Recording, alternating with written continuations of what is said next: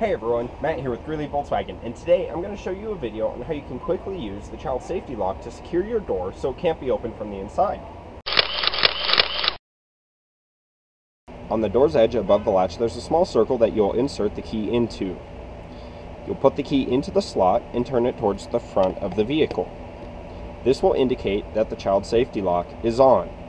To turn off the child safety lock, you're going to reinsert the key and turn it away from the vehicle, indicating that the child safety lock is off.